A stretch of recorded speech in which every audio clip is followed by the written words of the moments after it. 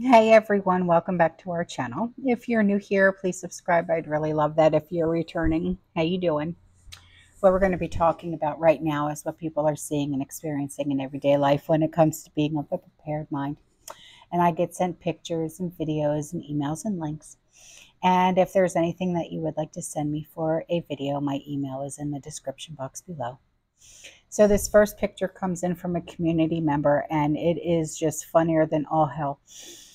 So know your parasites, huh? Gotcha.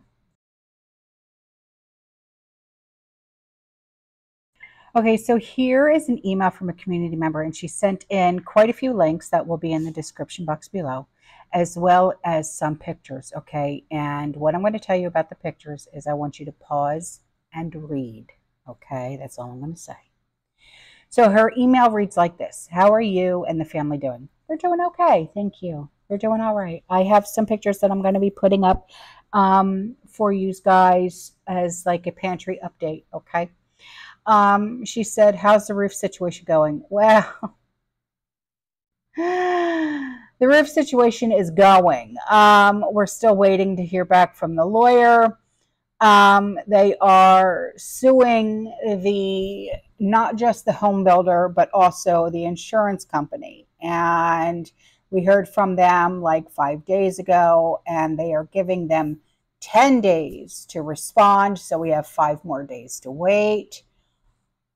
I'm pretty sure that doesn't include weekends or holidays. And so we'll see from there. But as soon as I get an update, you guys will hear from me.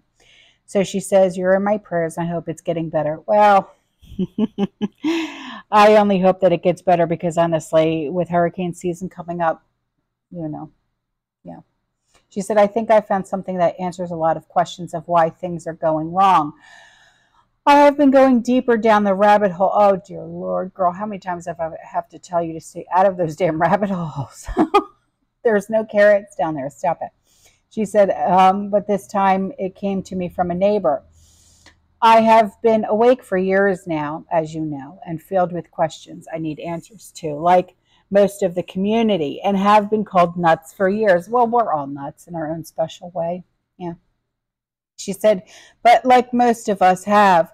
So it's funny to me getting a video from a person who I thought was nuts years ago, but has awoken.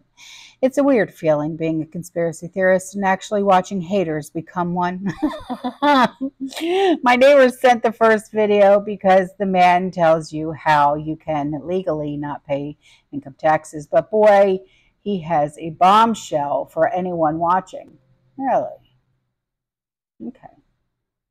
I have been wondering for years why no one is following the Constitution or police protect companies and stores more than the average citizens. Why we pay taxes and how can corporations have so much power? Why voting really isn't happening with new laws that are changing? Why Congress and the Senate are so old and don't have younger men? And I've often wondered that myself. You've got 90-year-olds telling us what to do when, we should have people our age in there, you know what I mean, and 40s 50s in there, and it's like, wait a minute, you got 1 foot in and 1 foot dragging, you know what I mean, come on, man, why are we not considered in any decisions or being told anything? Because man, because it's not going to benefit us but only benefit them. That's why. I mean, why the Pentagon and the bankers run everything. Well, the man said it in this video, and we have been in martial law for 91 years. 91 years? Flip-flopping. Serious? Since March 9th, 1933. You are right, they consider us property. Oh, yeah. Oh, that's no like, that's not even a conspiracy theory. That's not even a secret anymore, She said, yes, the rabbit hole gets deeper, very deep. That's why they keep us in war and emergency state. Well, yeah, because war makes money. Yet another big secret they don't tell you is the whole world is in the same status. The big secret is we were born in a one world government and had a one world currency this whole time. It has not been a new thing. Apparently, they reduced the older population and erase or change the history by teaching the young a fake history. Oh, yeah. The Mandela effect is not real. Wait, come again? Because that's something that I actually watch, you know, things about, like, I'm not even going to get into it, but it's just something that I do keep my eye on.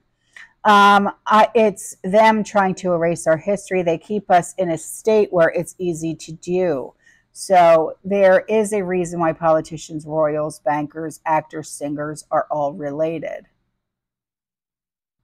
The truth of why voting won't matter and why looking in the mirror is where we all will find the help to free us. The real solution is in the answers I have linked below. All those movies and TV shows were telling us to rise up, but no one listened. Us waking up and educating ourselves is why they want us chipped and controlled. They ain't going to chip me. I will warn you to pause and take breaks in processing the information. You can go to law libraries and find a lot of the information. Oh man, it's a lot to process, but no matter what, they have no power over us. God created us and we are never alone. This stinks a lot, but it happened before most of us were born. It's not our fault, but it will be our fault if we let them keep control like other generations. It doesn't have to keep happening. We have to keep saying no. It's so weird how they write it all down and keep records of it all. Right, but yet they keep erasing our history.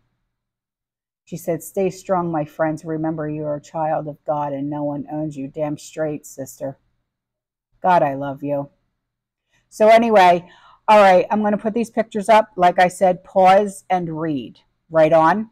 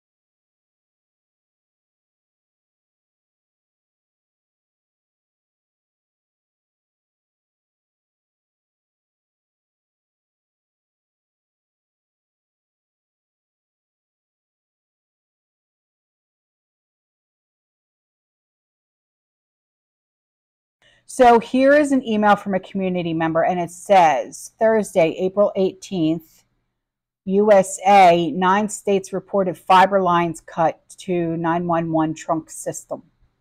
Mysterious widespread outages are currently occurring across the nation, including the whole state of South Dakota, Nebraska, parts of Nevada, Texas, Iowa, Florida, Wisconsin, and Kentucky.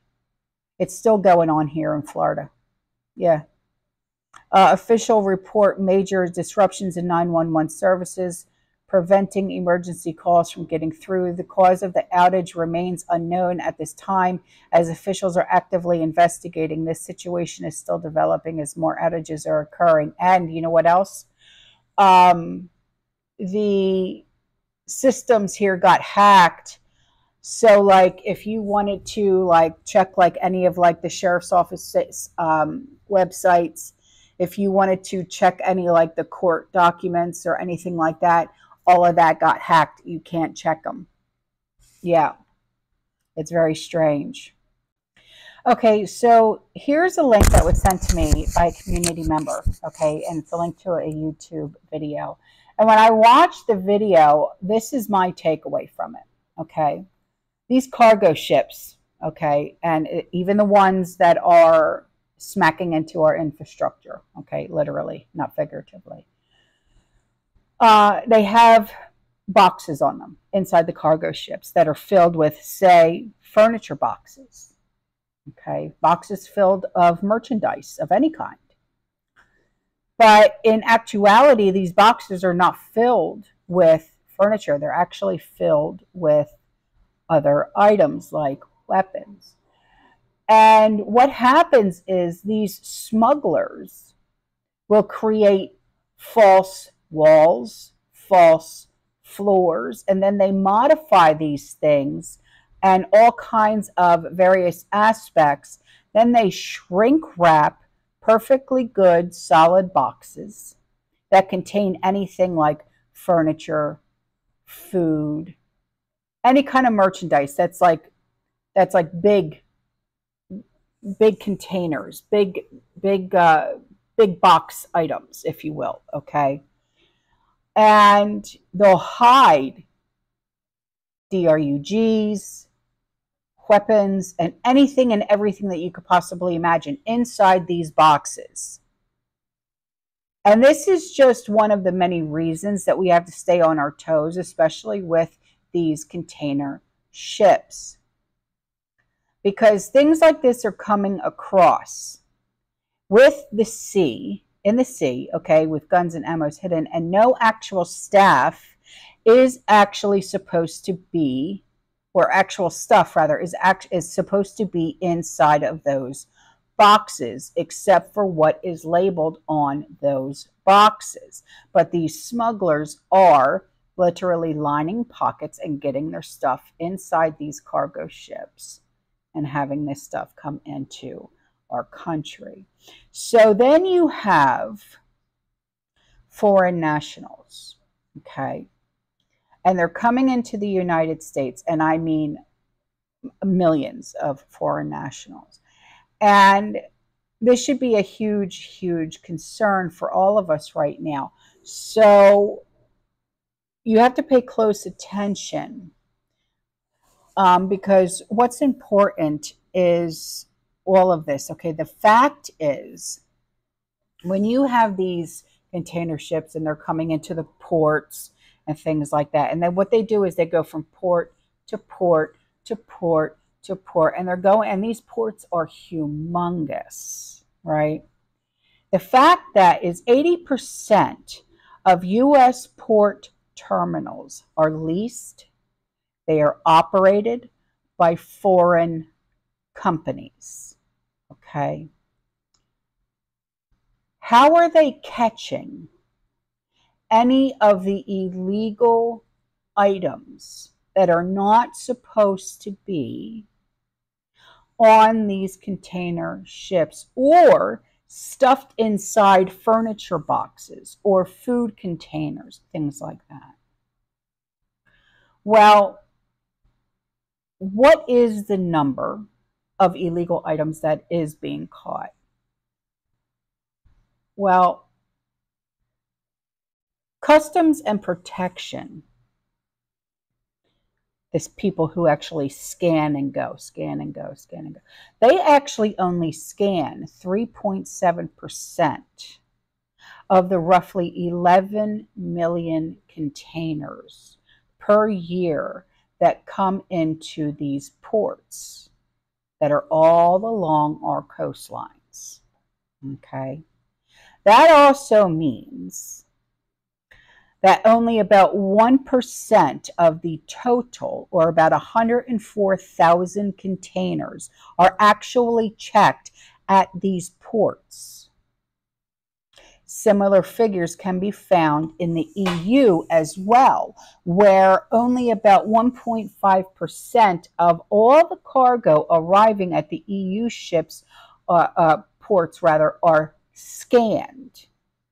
They're scanned, they're looked at, and they're said, okay, there's supposed to be furniture in this cargo, so let's actually scan it and look at it and say, okay, you're supposed to have 200 recliners, 100 sofas, and 300 coffee tables. So you got 300 coffee tables, 100 sofas, and 200 recliners. You're good to go. Okay, so that's not actually happening. So you want to know how they're moving people, drugs, weapons around the world with very little of ever being caught. Well, this is how it's actually happening. Okay. The cargo ships are not being scanned. They're not making sure, well, this is supposed to have furniture, but it doesn't actually have furniture. It actually has illegal items on it. Oh, okay, well, this container ship is full of food. It's supposed to go to Sam's Club or BJ's or Costco. Okay, well, guess what? Okay, this is how it's making its way right in to our country. Okay, so I want you to remember all of this. So the next time another cargo ship decides to ram its ugly head into another piece of our infrastructure, it's not by accident. All right. So here's an email from a community member, and she said someone wrote into the Poplar report with an overheard order from Walmart personnel. One employee was telling the other not to remove out-of-date food because they are going to sell it from now on regardless of the date. Really? In my area last month, I report, is it going to be discounted? Just a question.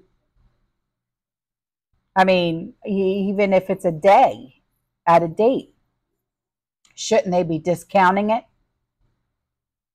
I mean, all is fair in love and war, right? So anyway, I'll go on. She said, in my area last month, I reported to an employee and even showed them that the Kerrygold butter was out of date. I returned a week later and nothing had changed, still out of date. If my memory serves, I was given some song and dance about how vendors do the stocking and not the Walmart employees. It depends on the product. It depends on the product. Yeah. On another occasion, I went to Tractor Supply and noticed their citrus plants for sale were very dry. I told the clerk that they needed watering. I was told that they don't touch the plants. Yes, they do. That's a lie. Yes, they do. She said the vendor will take care of them. The next time I went there, all were beyond death. Quite a waste. Hundreds of dollars worth of citrus and olive trees were gone just because of policy. The vendor was probably from another state. Sometimes I just want to slap people into common sense. Tractor Supply waters their own plants. I don't know what the hell they were talking about. It's called laziness. Oh, honey, babe, they must have been new. Yeah. Oh my God. But yeah, with Walmart, it depends on the product because sometimes the vendor will stock their own product. But now I'm curious if it's going to be discounted or not. Okay, so this article was sent in by a community member, and I'll read a little bit of it to you, and then I'll put the link in the description box below, okay?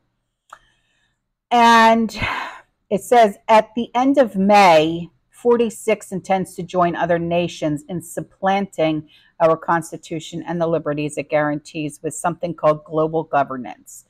Their plan, which has been stealthily negotiated for several years at the WHO, would permit no informed debate, let alone require the approval of the American people with regard to turning over to Tedros, can't pronounce the last name, who is the WHO's Director General, the exclusive responsibility to decide when we have a public health emergency of international concern and what we must do about it. Why? Who died and made this guy boss? No. Okay, so here is another article sent in by a community member. And this is enough to make anybody's skin just crawl. One woman miscarried in the lobby restroom of a Texas emergency room as front desk staff refused to check her in. Another woman learned that her fetus had no heartbeat at a Florida hospital the day after a security guard turned her away from the facility. And in North Carolina, a woman gave birth in a car after emergency room couldn't offer her an ultrasound and the baby perished. Complaints that pregnant women are being turned away from emergency rooms spiked in 2022 after the Supreme Court overturned R versus W. You know what that is. Federal documents obtained. Huh. This is terrible. Why are they turning them away? That scares the hell out of me because of my daughter-in-law being pregnant. Do you know that my daughter-in-law right now, the baby is so big that they're going to induce her on June 23rd because they can't let her get to 40 weeks because right now the baby's already 4 pounds. And they said if they let her get to 40 weeks, the baby will be at least 10 pounds. And because she's so small, she won't be able to push the baby out. Yeah. So this actually scares the shit out of me right here. So here's an email from a community member with some pictures. And she said, "Hi, I love your videos and I look forward to everyone." Well, thank you. She said, "Thanks for being there. I'm a subscriber and a daily viewer. I have learned a lot from you and I appreciate you." Well, thank you, sweetheart. She said, "I wanted to mention something that isn't new, but it's something that has been on my mind lately. It's the idea of having coins for barter. I came across this YouTube channel and it appealed to me. The owner's name is Harry and he owns Harry's Coin Shop. The shop is selling barter bags of silver coin." Really? "Each bag contains 2 troy ounces of barter silver." That's interesting. I like that. The videos are interesting and low key, and there is a lot of general information for people who might possibly be considering having either gold or silver on hand for an SHTF situation. I thought the concept of having a pre-measured amount was a good one. Also, silver is so much more affordable than gold, so it might be a prepper item for someone. Yes, definitely, girl. All right, so here's the pictures that she sent in. That's a beautiful idea. Thank you.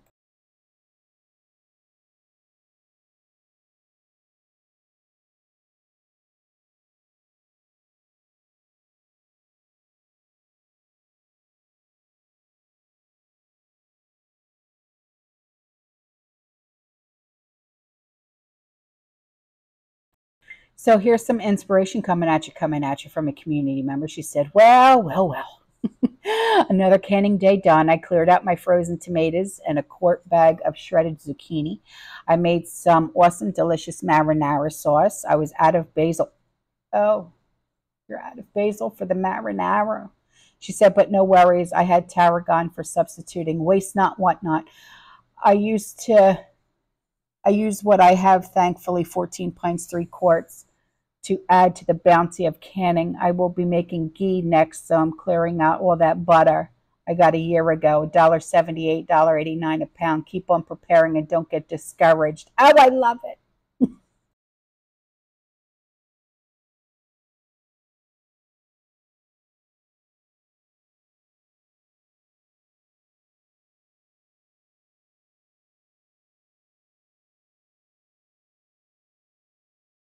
Okay, so here are pictures of my pantry because you guys know that my disabled nephew moved in with us.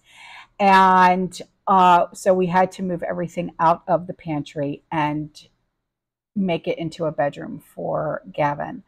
And so I wanted to show you what we had to do in the house. And plus, Gavin, like I said, has celiacs. So he is on gluten-free, complete gluten-free. So the freezer that is, attached to the fridge, that is all of his food. And then we started a cabinet for him in the kitchen. So he has all of his gluten-free stuff. So take a look at what we did.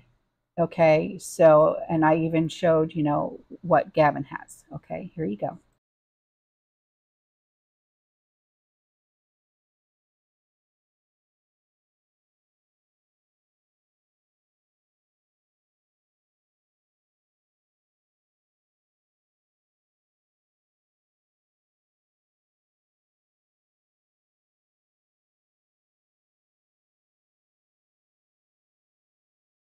And before I go, here is an email from a community member, and it says, drivers beware, 3 community accidents this week, 2 hit and runs. Please be careful. Dear Lord. Hit and runs. My God. All right, guys, I'm out of here, okay? I will see you in the next one. You stay safe, you stay positive, you keep prepping. And as always, fear less. Ciao.